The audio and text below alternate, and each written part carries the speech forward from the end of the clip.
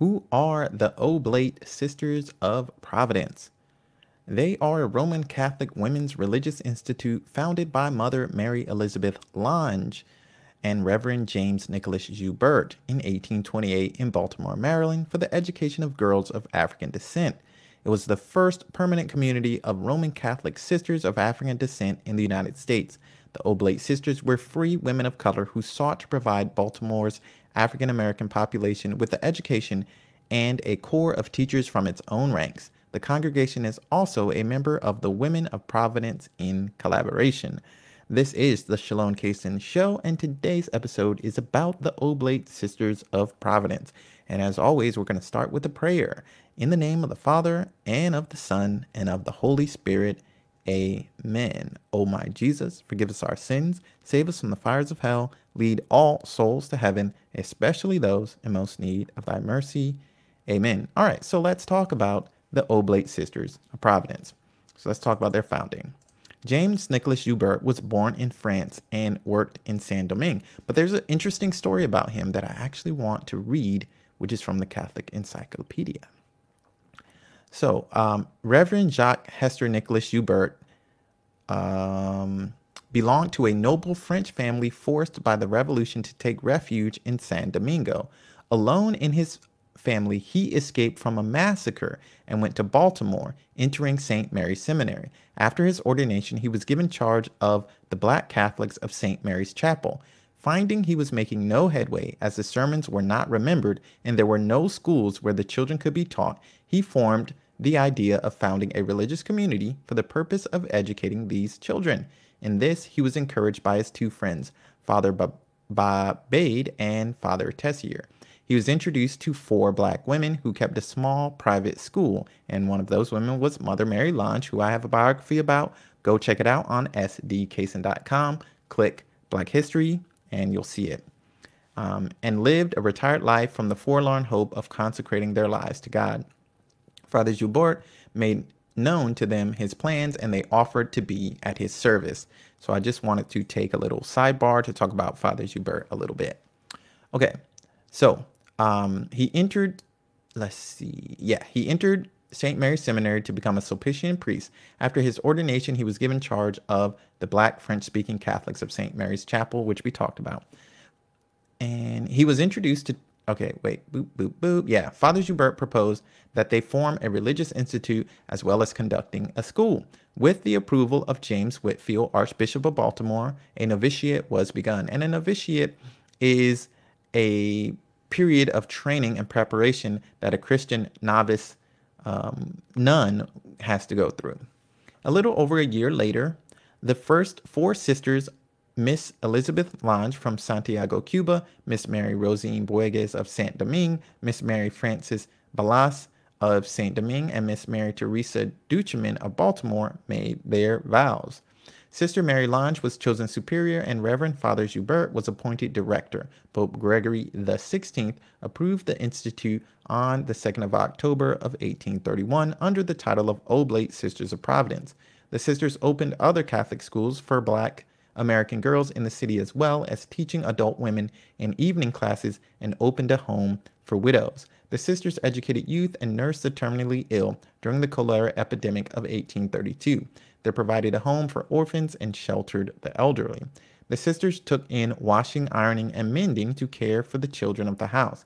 The organization did not consider previous condition of servitude a liability to Oblate membership, which means if you're a slave, you are not, if you were a former slave, you are not barred from being an Oblate sister, which many orders would not allow Black people at all. So it's just amazing that they were able to get their order up and running with no issues.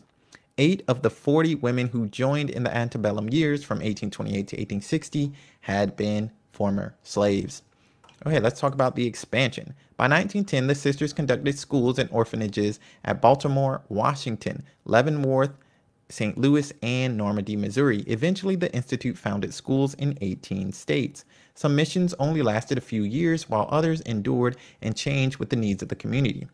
By the 1950s, there were over 300 Oblate Sisters of Providence teaching and caring for Black American children.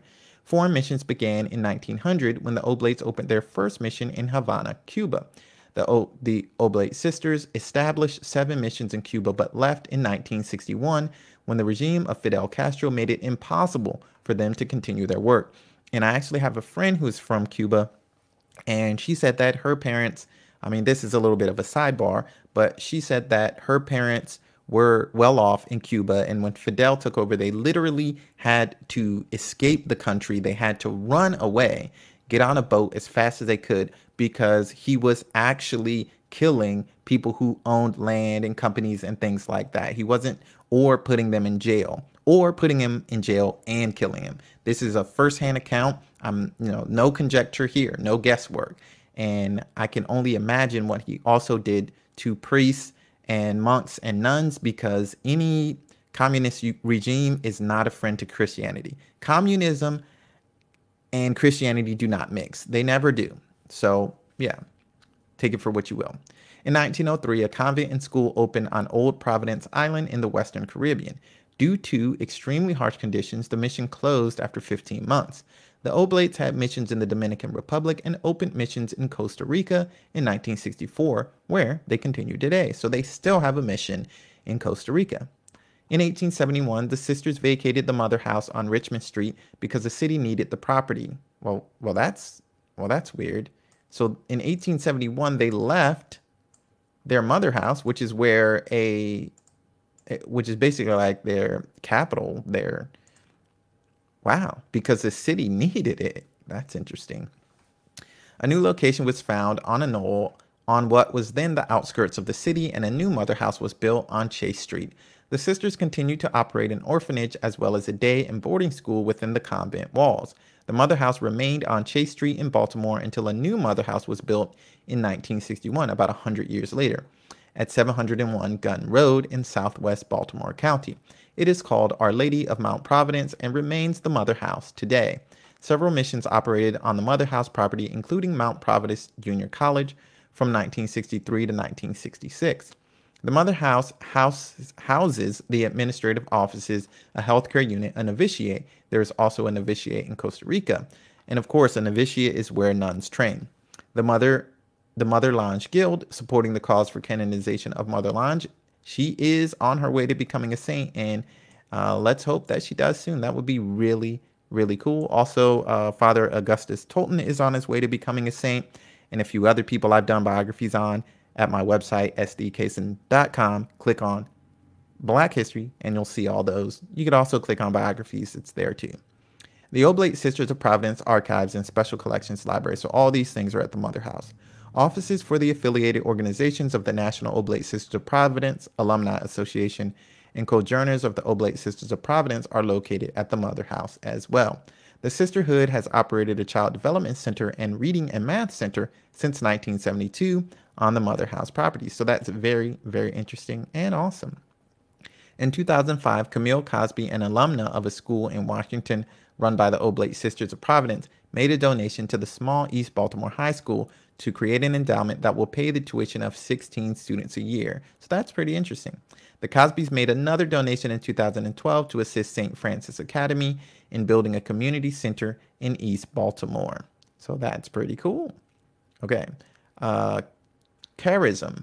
The original inspiration of the Oblate Sisters of Providence is that gift of the Spirit so evident in the life of Mother Mary Lange. This charism enables us, with total trust in God's providence, to bring joy, healing, and the liberating, redemptive love of the suffering Jesus to the victims of poverty, racism, and injustice, despite contradictions, prejudice, and pain. And that is a beautiful mission statement. Currently, the Institute has approximately 80 members. The Oblate Sisters continue in Baltimore, Maryland, Miami, Florida, Buffalo, New York, Alajuela, which is in Costa Rica, and Siquirres, Costa Rica. So pretty cool. All right, so that's the Oblate Sisters of Providence. And a quick recap. The Oblate Sisters of Providence were founded in 1828 by Reverend James Nicholas Joubert and Mother Mary Lange. And their specific mission, one, was to teach Black children. And their second mission was to have a place where Black women who wanted to serve God only with all of their time could go and do that. So let's talk about what we can learn. Pull out my little moral virtues chart. Let's get rid of this. And here we have the moral virtues, which are prudence, justice, temperance, and fortitude. And now I'm going to finish up this video because family's back. They're probably going to be making noise. So what should we be focusing on? It should be justice, because justice is what we have to do in order to respect the rights of others. And you need to, in order to know how to educate other people or want to have a desire to educate other people, that is justice right there. And that's it for today. That's the Oblate Sisters of Providence. And I will catch y'all next time. And until next time, God bless and stay holy. Peace out.